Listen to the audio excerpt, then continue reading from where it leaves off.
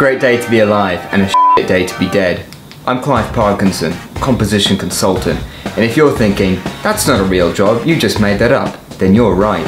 If you're just now joining us, we've just identified a belief or idea that we want to challenge, just as the third essay option of the common application have commanded, and you can find the end result in the description. Now that we've got our belief or idea, it's time to let the monstrous claws of experience tear it limb from limb until there's nothing left but a puddle of fathy tendons and ideological cartilage. Go. Part 3. Describe something you experienced that led you to an alternative belief, i.e., what prompted your thinking? On my first day there, I quickly discovered that none of my classmates shared the same cautious frugal instincts. Whether their parents made fortunes lending money or spent fortunes borrowing it, no one ever seemed short of a penny, and the object, apparently, was to prove it. At first, I questioned my friends' financial decisions. Surely it would be better to have an actual dollar than a necklace with the symbol on it? But it only alienated me. After weeks of observing my new friends' high-rolling, successful families, I had an epiphany. No one wins at life by gradually saving money. No, the object is to project reckless courage and to dress like you're about to go yachting on a cotton plantation, like some sort of a buoyant racist. Look at Theodore Roosevelt, whose expensive cowboy role-playing adventures and Rough Rider persona propelled him straight to the White House and even to Mount Rushmore. If I was going to get my face carved into a rock stolen from some Indians in a forgotten wilderness, I needed a risky, vainglorious hobby too. It was that night at the dinner table when I stumbled upon it.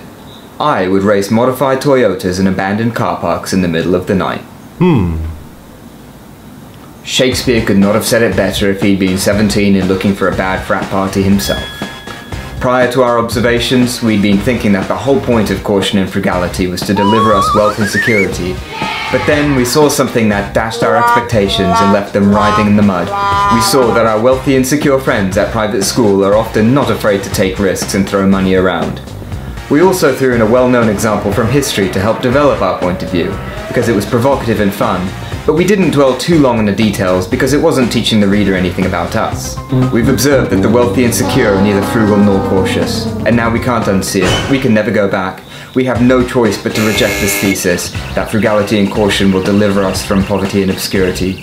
And we've got to replace it with an antithesis, that we should instead try to attain wealth and security through risky enterprise and brash posturing.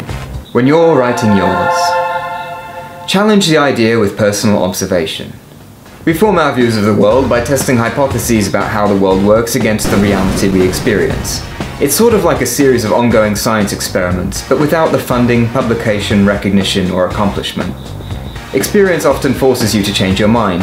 At one point, you probably believed that the opposite sex was disgusting, but then you suddenly found one that you'd like to creep on and stare at. At one point, you probably believed that crying was a good way to get people to feed you, but then one day your wife told you she was fed up and wanted a divorce. At one point, you probably believed that you would always be happy, until that October afternoon when you lost grip of that balloon your mother gave you and watched it float away into the sky, never to be seen again, and realized that it represented your hopes and dreams and that you would suffer and yearn forever. The challenge here is to come up with an interesting experience that made you change your mind. It doesn't have to be anything impressive, and it doesn't even have to be anything you did, but it should come from your own life experience. Develop your antithesis. What we need to do next is come up with an alternative expectation of reality to replace the shattered illusions of the past. This is going to be the theoretical foundation of our challenge, or in the immortal words of the common app, your thinking.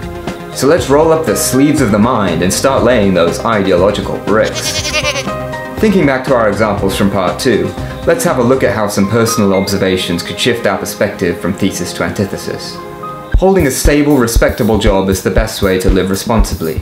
But then, you notice that the biggest employer in your area is also a big polluter, and you wonder if it wouldn't be more responsible to research climate change, even though that might make it harder to support a family.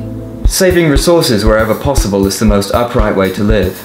Then, you see that a friend of yours is poor at saving money, but invests in gym membership and eats well, so she's always energetic and able to focus on her work. And you wonder if sometimes it wouldn't be wiser to take out cheap debt now to make a high return investment in the future.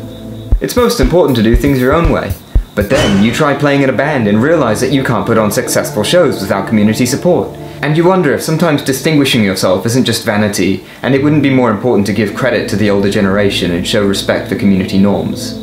People who study hard should or will be rewarded with a comfortable life. But then you observe that your uncle has become an expert on astrophysics, but no one will fund his research. And you wonder if maybe nobody really deserves anything, and you will only be rewarded as long as you can constantly find ways to be useful to other people. Brilliant, we've done a mental 180 and we've got a whole new belief system to show for it. But is it better? Or did we just join a cult on accident? Is the blood sacrifice mandatory? Join us next time as we boldly translate our new beliefs into action. Will they elevate us to new heights of earthly success? Or will we just fail in a different way and throw up our hands and say, hey, at least we learned something? Hit subscribe and take back control.